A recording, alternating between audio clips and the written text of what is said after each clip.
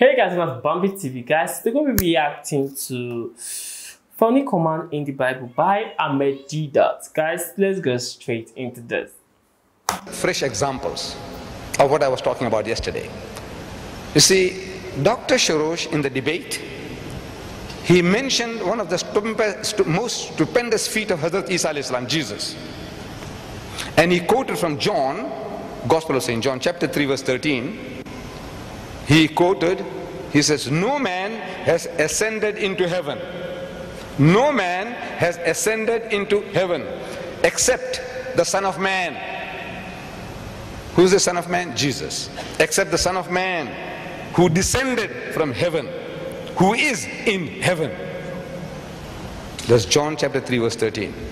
He quoted that. No man has gone up except Jesus. But the man hadn't gone up when this thing was written.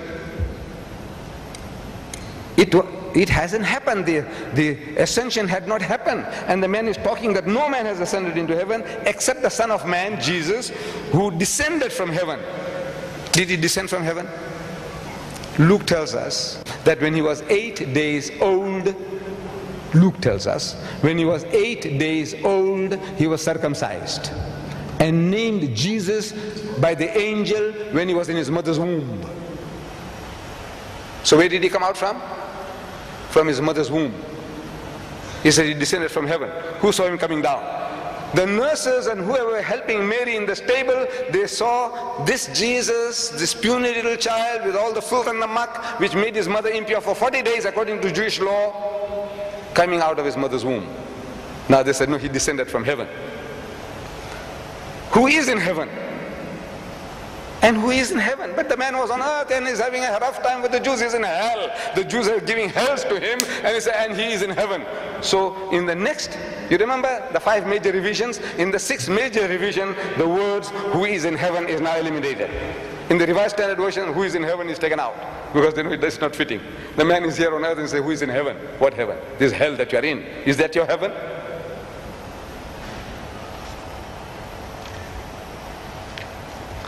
The book gives you devilish advice. The Bible, if it's the word of God, listen to what it says. It says, give strong drink, hard liquor. Strong drink, hard liquor, to him who is perishing. Anybody who is about to die, any nation is about to perish, what you do? Give them strong drink, give them hard liquor. Open your book, open the Bible, and if you have it, check it up. The book of Proverbs, chapter 31, verses 6 and 7. Proverbs, chapter 31, verses 6 and 7. Open your Bibles and see the advice given, this devilish advice given by God. That if people are dying, like the Aboriginals of Australia, the white man has been... Guys, this is actually funny. Like, I kind of hate when I see this because when I reply to it, I kind of get a lot of hate comments in my videos, and it's kind of demotivating to actually make more Muslim videos. That's why I actually went back to my music. But like, I'll have to say it. He said, the Bible says, give strong days to him who is ready to perish. Like, if you want to perish, then take it. Like, take it if you want to perish. Not like, I don't know how he's trying to translate it in another way, but this is not the way it is. Like, I have to be honest, this is not the way it is. Like, I just can't lie. Like, give strong drink to him who is ready to perish. It's telling you that if you want to perish, you take strong drink. And I don't know why he's trying to translate it this way. But the John, that I don't know of, so I can't really say what I don't know of.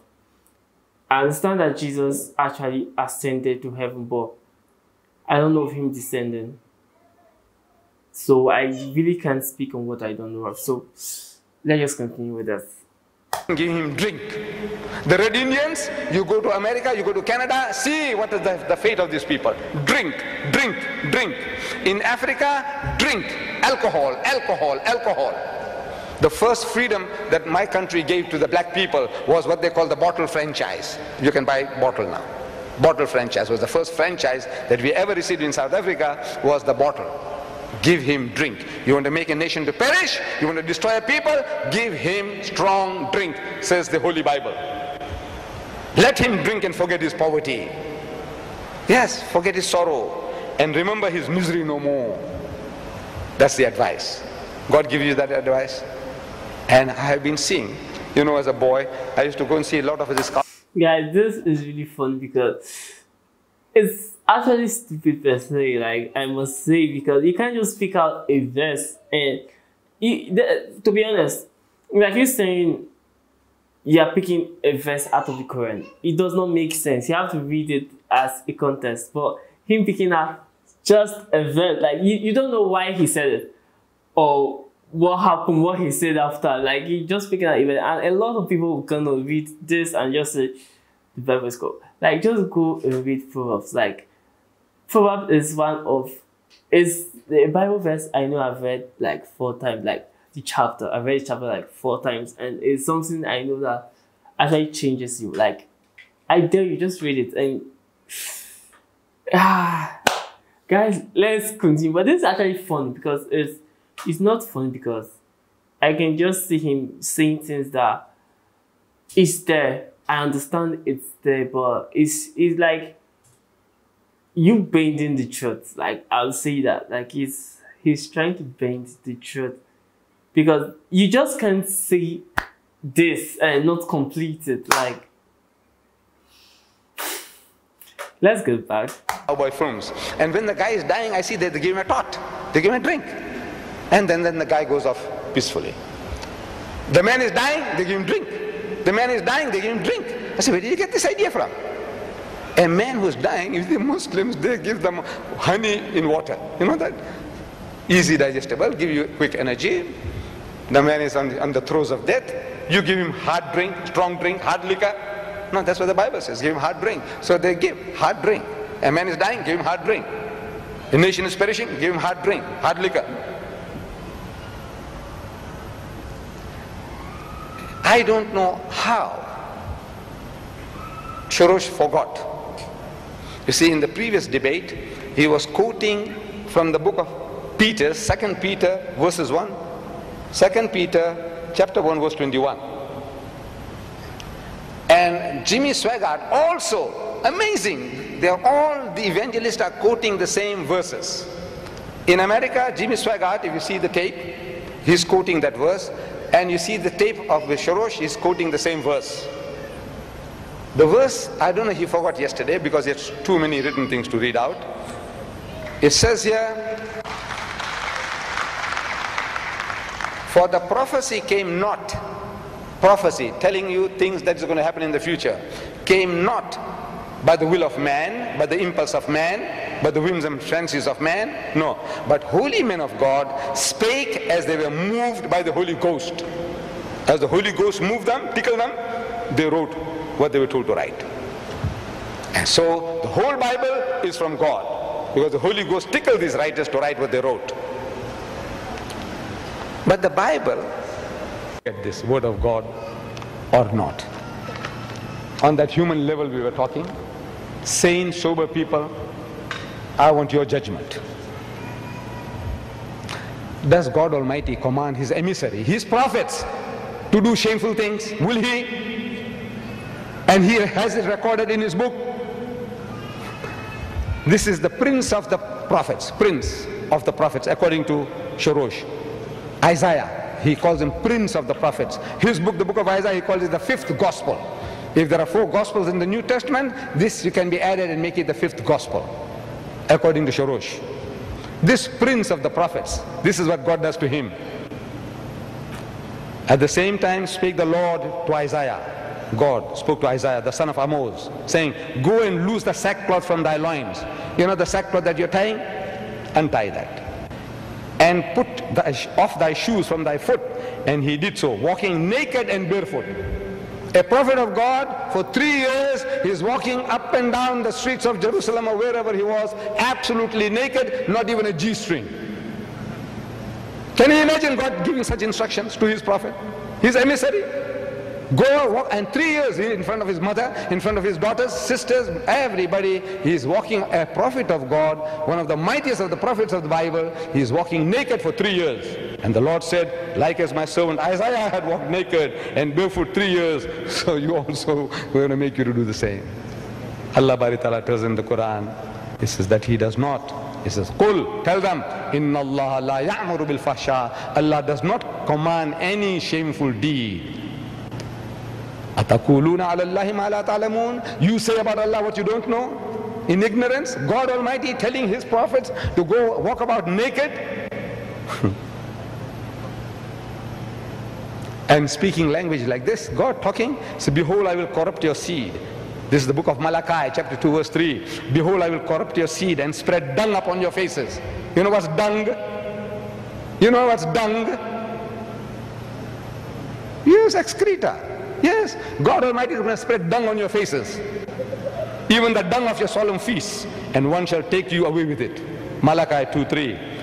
And thou shalt eat it, telling another prophet of his, another prophet of God, Ezekiel. God tells him, chapter 4 verse 12 of Ezekiel, he says, and thou shalt eat it as barley cakes. What? And thou shalt bake it with dung that cometh out of man in their sight. What you see, fresh dung, fresh excreta with barley cakes, you shall eat it. This is God Almighty telling his prophet to eat barley cakes with, and fresh dung too, fresh. It must be fresh, not that stale, dried up thing, you know, that you can burn like goat, this thing. God Almighty. He is not like Shylock. You know Shylock? Shakespeare made him famous, Shylock. He wanted that Christian pound of flesh. He entered into a contract, an agreement with this Christian. He lent him some money. He said, look, by a certain date, if you don't pay, I'll take 1 pound of flesh. Shakespeare made Shylock famous. He made the Jews famous. Shakespeare, William Shakespeare.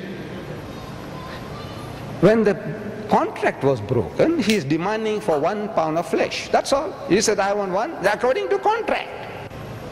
But God Almighty, he is not satisfied with 1 for 1. In the book of Exodus, chapter 20, verse 5, he says, for I am the Lord your God, am a jealous God, visiting the iniquity of the fathers on the children to the 3rd and 4th generation. You make a sin, I am going to visit their sins and punish them to 3rd and 4th generation out of those who hate me. And he's going to punish you 7 times over for whatever you do. And after all, Leviticus chapter 26, verses 18, 23, 24, 28. And after all this, if you do not obey me, then I will punish you 7 times more for your sins. If you didn't do your homework, my son, so you're supposed to get 1 cut, 1 lash. But no. This headmaster of yours will give you 7 cuts. Everybody's supposed to get 1 cut for not doing homework, you will get 7 cuts. And if by these things you are not reformed by me, but walk contrary to me, then also will walk contrary to you, and I will punish you yet 7 times for your sins, 7 times. Then I also will walk contrary to you in fury, and I will chastise you 7 times for your sins. Allah tells us in the Quran, this is what he says, Inna Allaha la yazlimu misqala zarra. Allah will not do the least bit of injustice to you. He says, Ja'a bil hasanati falahu khayrum minha. If you do a good deed, he will reward you better than your deed. You did 1 good deed, Allah says, he'll reward you better than your deed. He can reward you 1,000,000-fold for every deed of yours, good deed of yours. وَمَنْ جَاءَ بِالسَّيِّئَةِ. But if you do anything evil, فَلَا جُزَّ الَّذِينَ عَمِلُوا السَّيِّئَاتِ إِلَّا مَا كَانُوا يَعْمَلُونَ. And the doers of evil are only punished to the extent of their deeds. Whatever you deserve, you get. You do good, Allah can reward you 1,000,000-fold. You do evil, to the extent of what you have done, you will be punished. The God of the Bible says 7 times over, and I'm going to visit the sins of the fathers into the 3rd and 4th generation, taking revenge. God Almighty, he deceives, says the Bible. He deceives. He says he deceives. Or the prophet is crying out. Jeremiah the prophet, he says. Jeremiah. Jeremiah, the book of Jeremiah, chapter 20, verse 7, he says, O Lord, you deceived me and I was deceived. God Almighty, you deceived me and I was deceived. You are stronger than I and have prevailed. What can I do? I'm helpless. If you want to deceive me, how can I resist deception? You are stronger than I and have prevailed. I am in derision daily. Everyone mocks me. Oh Lord, you deceive me. You are a deceiver. God is a deceiver. Allah tells you in the Quran that He guides, He does not misguide. And on and on. There's so much. There's so much. Wallah, there's so much. I can keep you here further for hours, but that is not my... Guys, this is actually very funny, because him saying God is a deceiver, you can clearly see that it was the prophet that actually said, God, you deceived me and I was deceived. He was crying out for help, and I don't know about that passage, but a lot of people can say, I don't know anything. Chill, just chill out. Like, if you read, based on what he read, it says the prophet was crying out for help. Does not mean God deceived him. He said God deceived him, but does not mean God himself deceived him. It's like someone saw, like you crying and looking for who to put your blame on, and he decided to put the blame on God. But I don't know, I don't really know about that passage, except I read it, then I can give a brother answer to it. But him saying God's going to punish you 7 times your sins, and he said God is going to, yes, punish you to your 4th generation. Yes, God actually said that, and it was actually written in the Bible. And if you read very well, that is why it's a phase. Like, from there, God actually forgive, and we have grace. Jesus died for our sins, and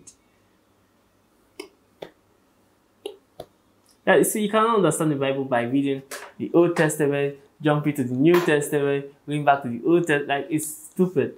Like, when you read the Old Testament, I think there's a big gap between the Old and the New Testament. Yes, the Old Testament, we had to pay for our sins by ourselves. We had to sacrifice goats, lamb, and stuff to pay for our sin.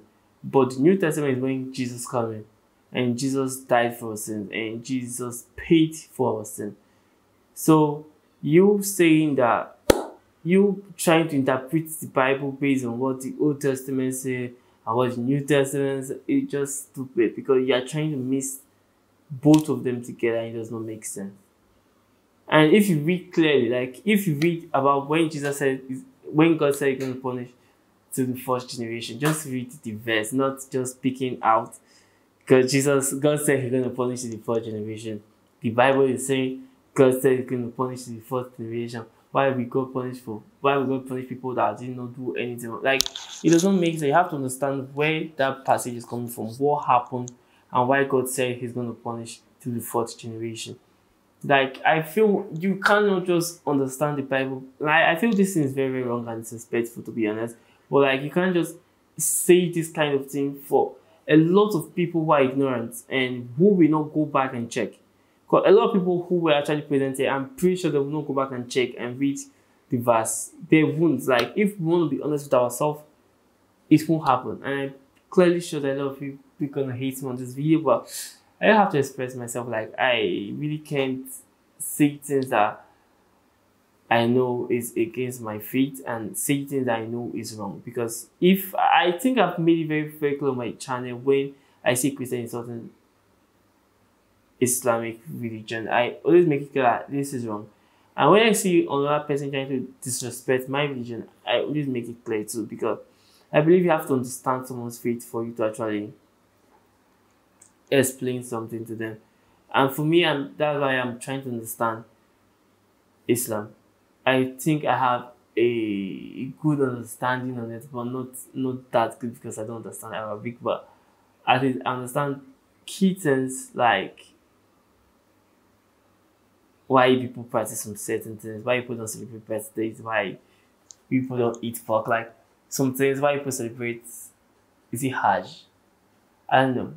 But like, I'm trying to learn, and me seeing this kind of thing is kind of discouraging, to be honest. But it's kind of like he's trying to mock the religion, and it's actually very stupid. That's why I said I love him to someone like Mufti Mek, because he's someone that actually talks about Islam without attacking Christianity.